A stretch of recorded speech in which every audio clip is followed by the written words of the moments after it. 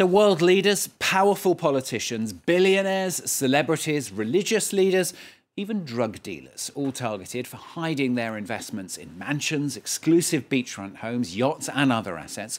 That's according to a review of nearly 12 million files from around the world. It's the latest report by the International Consortium of Investigative Journalists involving 600 journalists, naming people like the former UK Prime Minister Tony Blair, Jordan's King Abdullah, Kenyan President Uhuru Kenyatta and the German supermodel Claudia Schiffer. Also implicated, the Ukrainian President Volodymyr Zelensky. And earlier, I spoke to our correspondent in Kiev, Gulliver Gragg.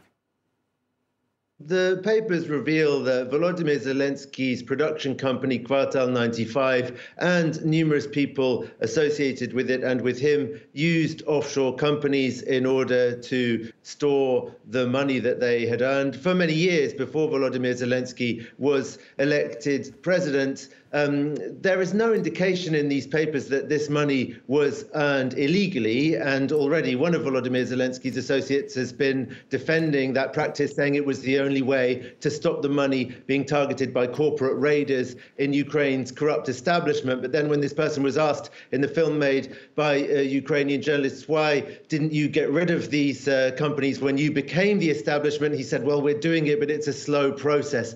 There is one aspect of this, though, where Volodymyr Zelensky could be seen as being on the wrong side of the law, and that is that there is one of these companies which he apparently passed to his associate, Sergei Shefir, when he was elected without any money changing hands. But that company is now, according to the papers, belonging perhaps indirectly to Sergei Shefir, but still paying dividends to Volodymyr Zelensky and his wife. If that's true, then that is perhaps illegal. But there isn't really a huge smoking gun here about Volodymyr Zelensky engaging in illegal activity. The thing is, though, is that all these arrangements with offshore companies, huge wealth and so on, completely clash with the image on which he got himself elected, which was the image based on this fictional character that he played in a sitcom of a man of the people who becomes president precisely because he's so sick of the elite and their vast wealth hidden abroad in offshores.